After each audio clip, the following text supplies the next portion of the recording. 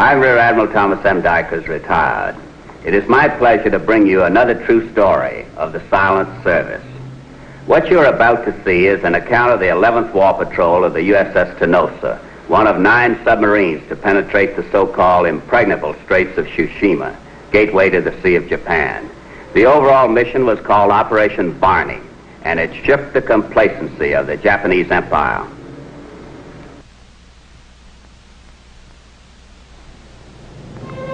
Compared to the all-out war effort, the action of one group of submarines might seem small. But these were special submarines, equipped with frequency-modulated sonar, FMS, a device for underwater detection of enemy mines. They were called the Hellcats. On May 29, 1945, the USS Tinosa headed north from Guam towards the heavily mined Tsushima Straits. Her captain was Commander Richard C. Latham of Waterford, Connecticut. The diving officer was Lieutenant B.S. Weaver of Bartlesville, Oklahoma. The gunnery officer, Lieutenant Charles R. Sanders of Birmingham, Alabama. Captain Latham's executive officer was Lieutenant Commander H.J. Smith of Pottsville, Pennsylvania. Snuffy, if we can pull this one off, it might be the one that does it. Makes them give up. I've got a bigger if. If the FMS doesn't work, we'll be blowing clear back to Guam. Admiral Lockwood gave it every test in the book. You remember what he said? Wouldn't lose one boat because of a failure with the FMS. It's our underwater seeing eye dog. Blind man's bluff never was my game. Captain, Mayday coming through. Zoomy going down. Very well, radio. Be right there.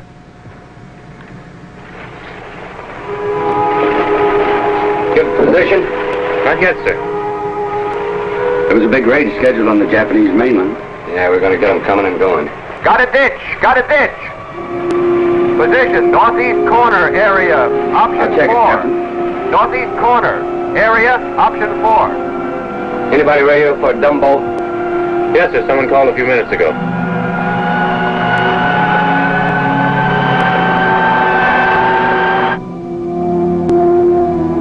Hope they made it. About 200 miles due north, right on our course. Keep tuned in on 500 kilocycles. There's a hand crank radio on those rafts. See if you can pick up an SOS. All right, sir.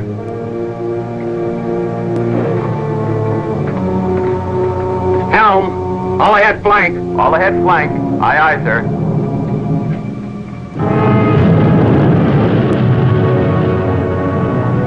The radio message was intercepted by the Tinosa at 1300 on June the 1st. She sped towards the area of the downed plane at 19 knots. By 0130, the Tinosa had reached the area and started a checkerboard search. Visibility was limited by a moonless night. Captain, if we make contact on a night like this, it'll be a miracle. Yeah, like looking for a needle in a haystack. We can't hang around much longer. We're liable to be late for rendezvous as it is. I'd hate to leave without giving it the best try we can.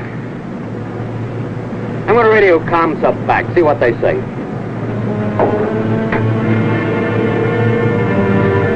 With the coming of dawn, visibility was still limited to 100 yards, this time by a thick fog, but the search was continued as ordered. They would have to gamble on being left behind by the rest of the Hellcats. This is our present position, but in this fog, we're almost sure to miss them. And that's Sofugan. Don't the Japanese have a lookout station there? Yeah, but we're far enough east. We're safe. Barney 3, Barney 3. This is Cue Ball. You read me. Over. It's the Dumbo. Cue Ball, this is Barney 3. We read you loud and clear. Over. Barney 3, this is Cue Ball. I have you spotted. Visibility is clear up here. The sun is burning the fog off. If we spot the raft, we'll give you a new heading. Over. Roger, Cue Ball. We'll be standing by. Out. With contact established between the Tinosa and the search plane, the rescue operation proceeded. Captain, we're getting mighty close to that lookout station. We can always dive. Barney 3, this is Cue Ball. Over. Cue Ball, Barney 3. Over. Barney 3, contact. Bearing 330. Repeat, 330. About 20 miles from you. Cue Ball, Barney 3. Roger. We are proceeding to position. Over. Out. Come left to 330. All ahead flank. Come left to 330. All ahead flank.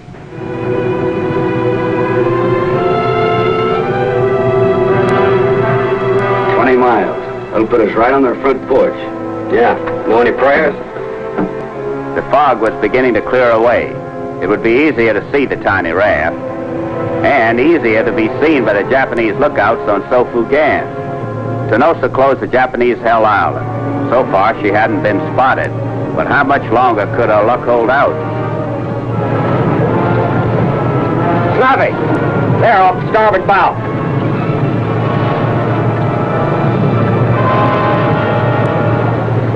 Rescue party on deck! The one who feels better at a time like this, the rescued or the rescuer? I know one thing. I'll feel better when we clear that island over there.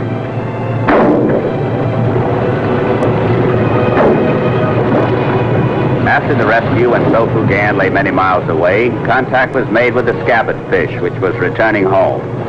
A rendezvous was arranged and transfer made.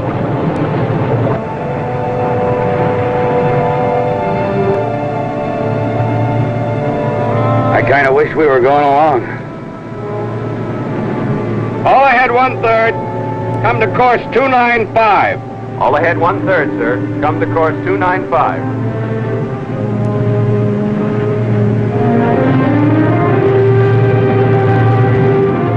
All ahead standard. All ahead standard, sir. Tinosa plowed towards her rendezvous point a few miles off Nagasaki. It was June the 4th, 1945.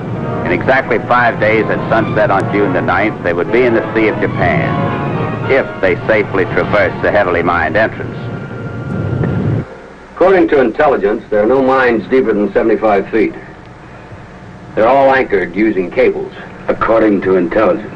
If they're right, we should be safe at a keel depth of 120 feet. We'll take soundings all the way through.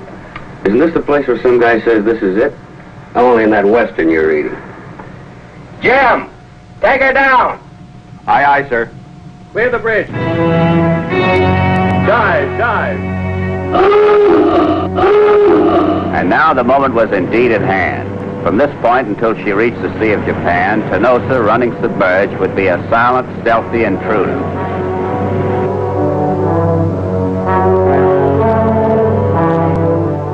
Her battery-driven crews drove Tinosa forward into the deadly straits of Tsushima. Contact, bearing 085, range 350 yards. Steady on course. Steady on course, sir.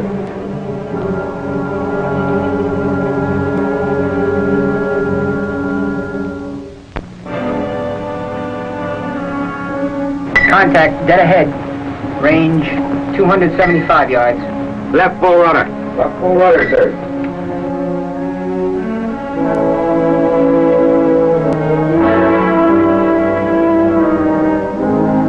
Contact 015, range 175 yards. Very well. Contact bearing 310, range 200 yards. Meter, steady as you go.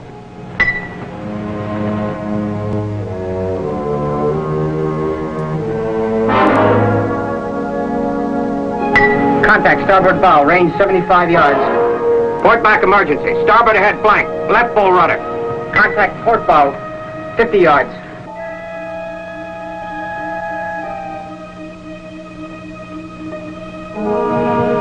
We're between them. Hold stop. Contact 40 yards, 30, 20.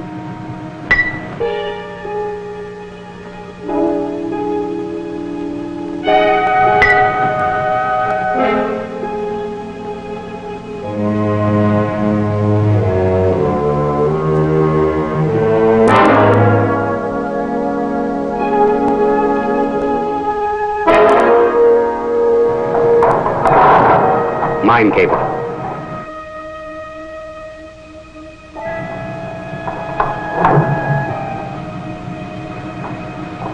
That cable fouls on the superstructure will drag the mine down on top of us.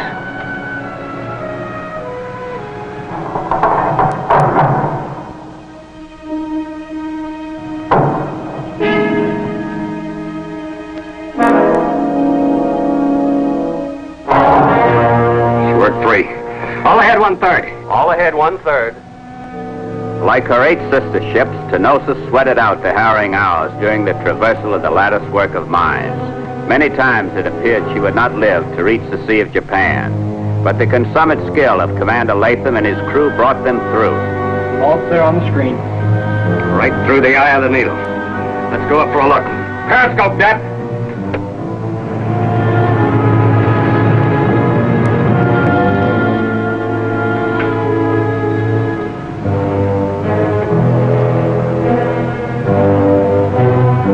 Snuffy, take a look.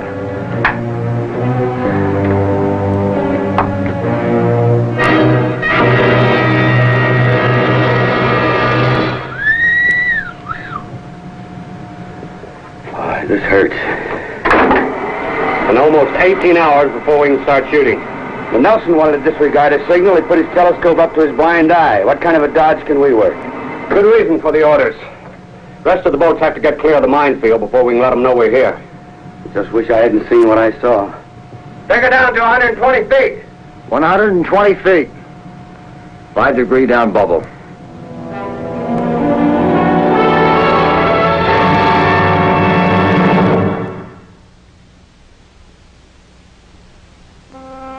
Silently, the Tinosa waited for the designated time. June the 9th. Firing time was set for 2100.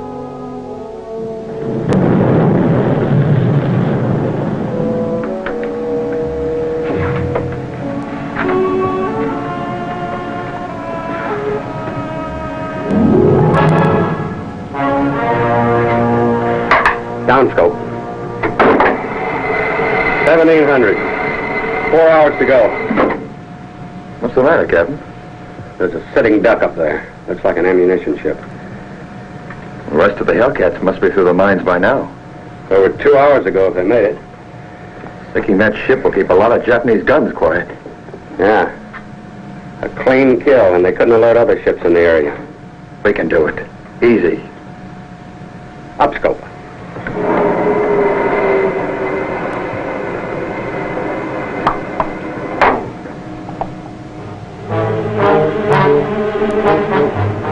Battle stations.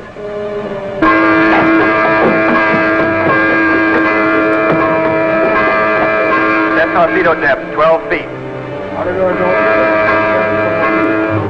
Bearing. Mark. 3, 4, 5. Range. Mark. 3,000 yards. Downscope. We're working a little closer. Sonar contact, dead ahead. Call back emergency. What do you make it, sonar? Can't tell, sir, but it sounds like breakers. It's a reef, Captain. 45 feet in depth. Very well. We'll try it from here. Upscope. Final observation and shoot. Hang on the bow. Port 20. Bearing. Mark. 335. Range. Mark. 2200. Set. Shoot! Fire 1. Fire 3.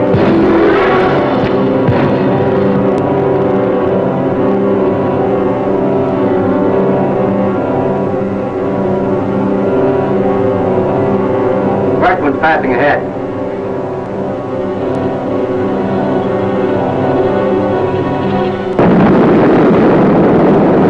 Direct hit, midships. Hit or miss, the last torpedo won't make any difference. Downscope. Take her down to 200 feet. Right full rudder, all ahead 1/3. Ahead 1/3. So quickly did the enemy ship sink, it was impossible for a message to have been transmitted. June 16, 1945. Operation Barney was in full swing. Tinosa and her sister ships were giving a good account of themselves. Japanese losses were in tens of thousands of tons. So confident had the Japanese Admiralty been in their impregnability that they allowed their ships to sail unprotected by escorts. It was a fatal mistake.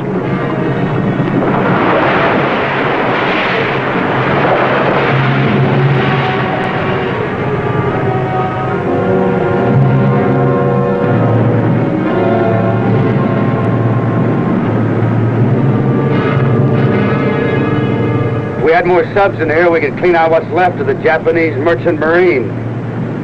more time and more torpedoes, we could do it. Got 8 left. I'd like to find targets for them. They've really scattered. Looks like we won't. Captain, radar has a contact. Bearing 315. Range 10,000 yards. What about the batteries?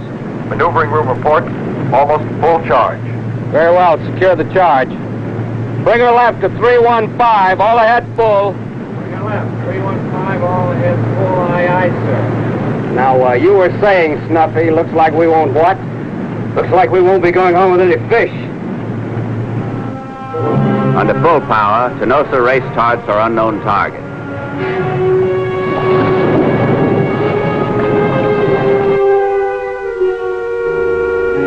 Bearing. Mark. 310. Range. Mark. 2300. Set. Shoot. R1.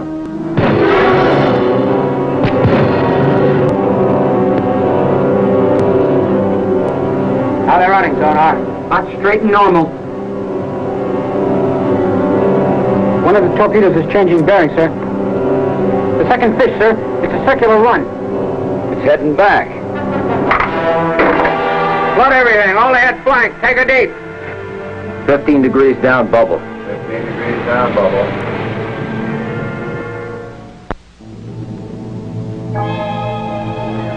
Passing 250 feet, Captain. Level off at 300. 300 feet. Aye, aye, sir. Sonar, how are the other 2 fish tracking? Still on course, sir.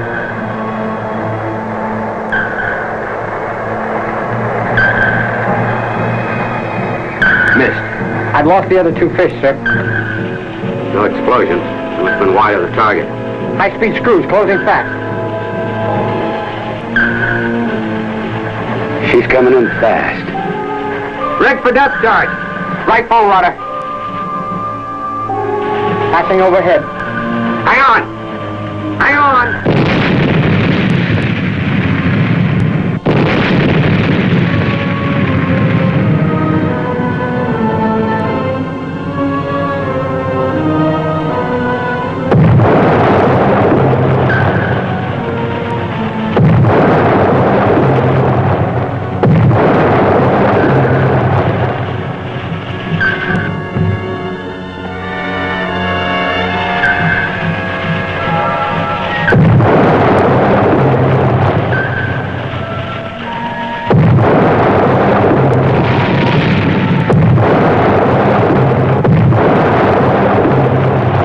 I never minded the man speaking his piece, but that loudmouth hasn't shut up once.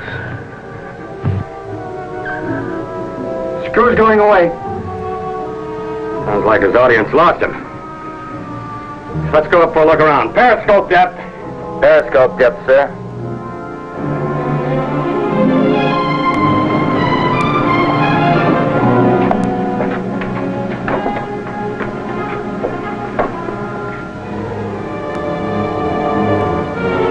Going away.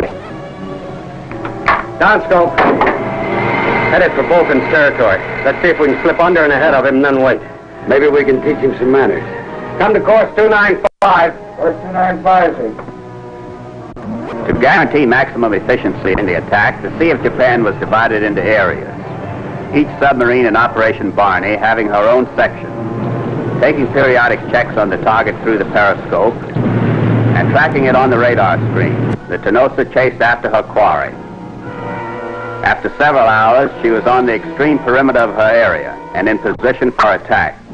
The destroyer had mysteriously disappeared, but a ship she was apparently escorting steamed on unaware of the danger that lay before her. While Tinosa lay still in the water, the target steered a steady course. Shoot!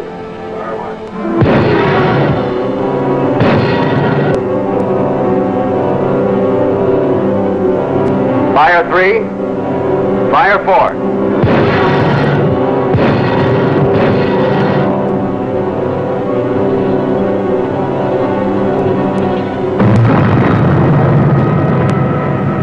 Right on the nose. That one did it. We wasted 2. A direct hit sent the enemy ship straight to the bottom. Nothing remained, only an oil slick to show where she'd gone down. Twilight of June 20th, 1945. With Operation Barney drawing to a close, Tinosa eagerly searched for one last target.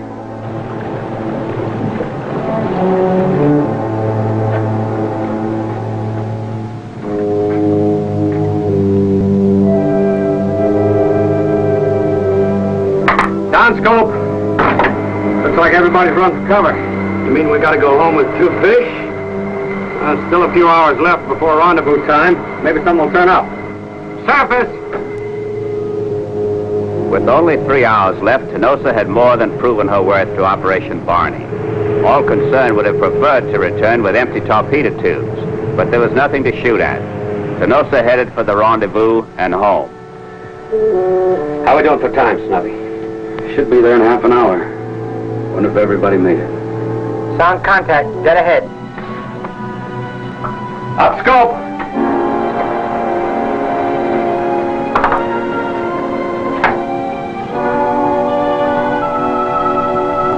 Probably one of our subs. Down scope! Customer? A nice fat one right in our lap. Keep your fingers crossed.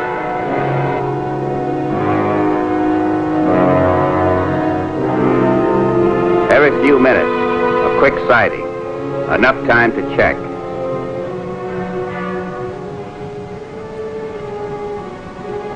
But not long enough to be spotted by a lookout.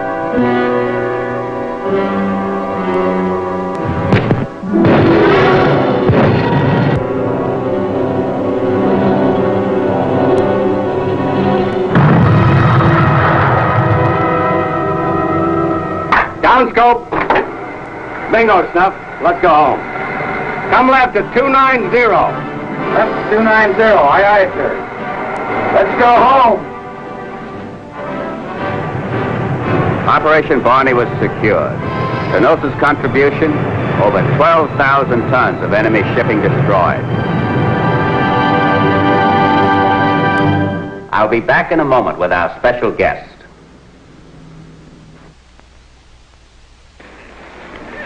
On June 24th, 1945, with the loss of only one submarine, the Bonefish, Operation Barney was secured. Its bold daring is testimony to the crews and officers who manned the 9 participating submarines. And now I'd like you to meet Captain Richard C. Latham, who was the skipper of the Tinosa. Dick, I want to personally thank you for your help in preparing this film. It was a pleasure, and all of us who were in the Tinosa appreciate your having chosen our ship and telling the story of Operation Barney. We all know that a mission like this one takes the combined efforts of hundreds of men. Tell us, is there any one thing about the mission that stands out in your mind above all others? Well, that would be a little difficult. There were many outstanding happenings, but there is one thing that has bothered me all these years. What's that? One day, just after we had submerged, we had been up to shoot the sun for our noon position, we heard a large plane fly overhead.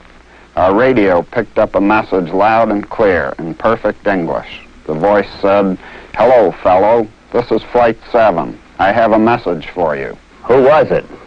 I never found out. None of our planes were supposed to be in the area, and I couldn't see any in the periscope. You didn't surface to find out what kind of a plane it was? I did not. Maybe that's why you're here to tell us about it. You're probably right. I want to congratulate you on the fine part Tinosa played in an operation that helped a great deal to break the back of enemy resistance. Thank you, Tommy. Be with us again when we bring you another true story of the silent service.